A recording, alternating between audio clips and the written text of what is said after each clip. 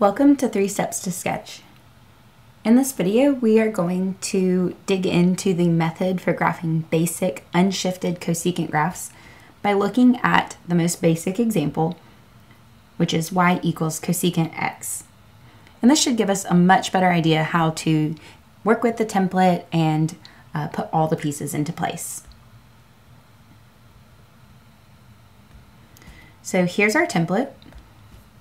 And here's a grid for our equation.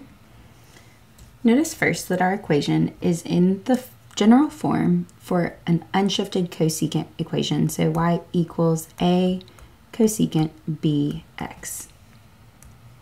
And so that's why we know we can use this basic cosecant graphs method. So let's jump in. Step 1 is to find the companion equation and its essential info along with the asymptotes for the graph.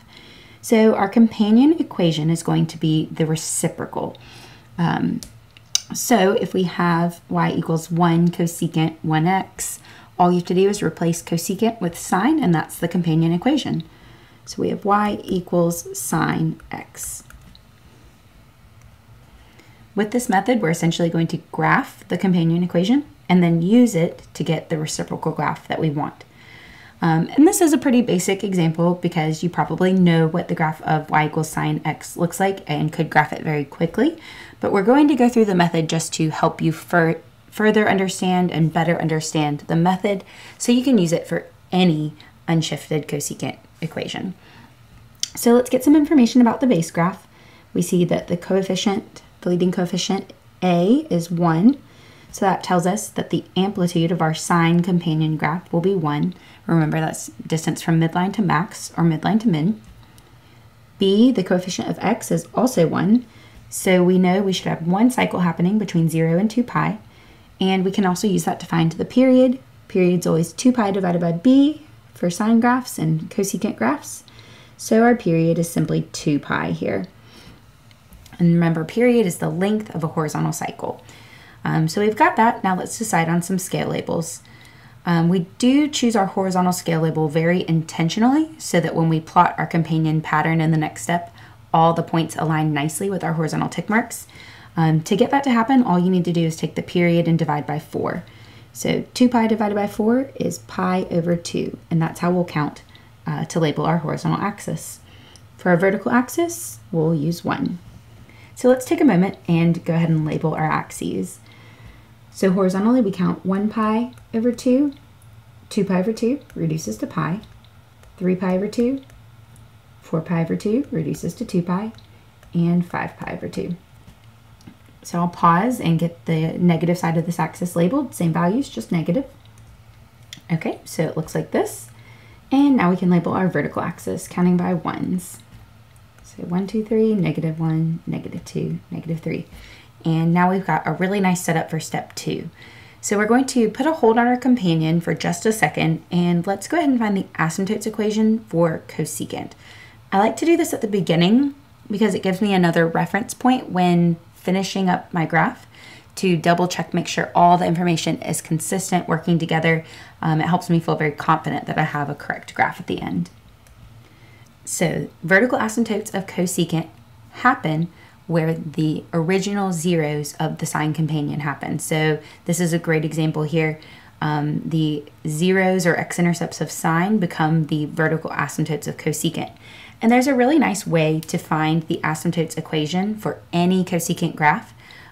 It'll be very basic for this example, but it'll work really, really well for some more advanced examples. And I'll be sure to post some of those, and I'll probably post some asymptotes specific videos as well, just to help a little bit more with that. Anyway, so what you want to do is take your inputs of your cosecant function and set them equal to the zeros of sine. So that's at 0 plus pi k. And we would usually do a little scratch work here, but since our input is just x, we're going to say our asymptotes happen where x equals 0 plus pi k.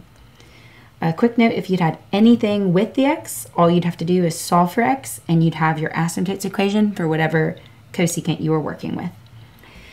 Another note, k is an integer here, and so what that means is substitute in different values for k, and that'll tell you where each asymptote is along your cosecant graph. For example, if k is 0, you should have an asymptote at x equals 0. If k is 1, simplify 0 plus pi, you should have 1 at pi. If k is -1, you should have another asymptote at -pi. So this is just a really nice way to efficiently represent all of the asymptotes of our graph. Now we're ready to move on to step 2. Let's plot our companion pattern. So we did all of the analysis in step 1, and all we need now is to remember what a sine pattern looks like. So an unreflected sine pattern is first 0, maximum, second 0, minimum. And remember, 0 is just another way to say x-intercept. So let's lightly plot this companion pattern because we'll use this to create the reciprocal in the next step. So for unshifted sine, we start at the origin, 0. Our maximum happens at the first horizontal tick mark, and the value for the y-coordinate will be a. Okay, remember that a gave us our amplitude.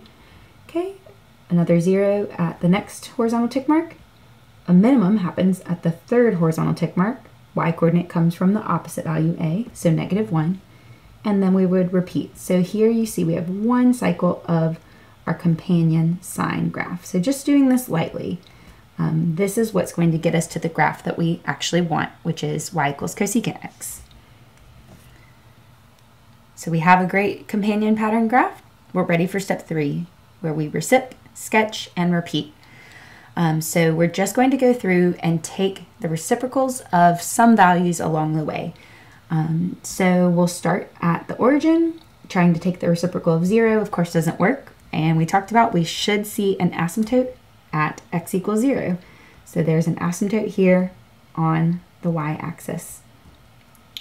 Okay, let's take a couple reciprocals as we start moving to the right. The reciprocal, let's just say, of 1/2 is 2. The reciprocal of 1 is 1. Another reciprocal of 1/2 is 2. Okay, so that's where we're going to create the first part of our cosecant curve. At pi, we had a 0 for the companion pattern, so we have another vertical asymptote here. Okay, that's great. We said that there should be 1 at pi when k is 1 from our asymptotes equation. So you hopefully see how that's a great way to double check yourself as you're graphing.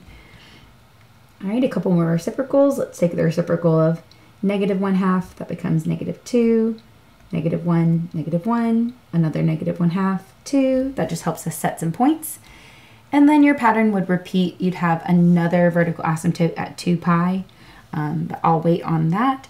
Let's go ahead and sketch this first cycle. So here's a cosecant curve.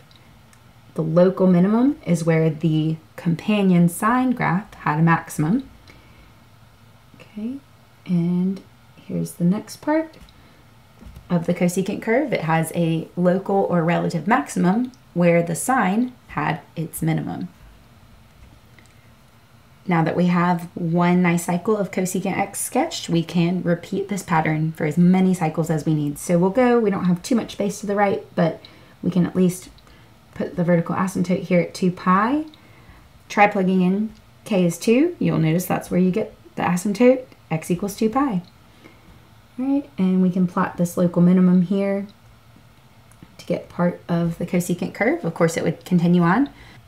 Now we'll work the pattern in the negative direction. So here's a local maximum and the part of the cosecant curve that goes there.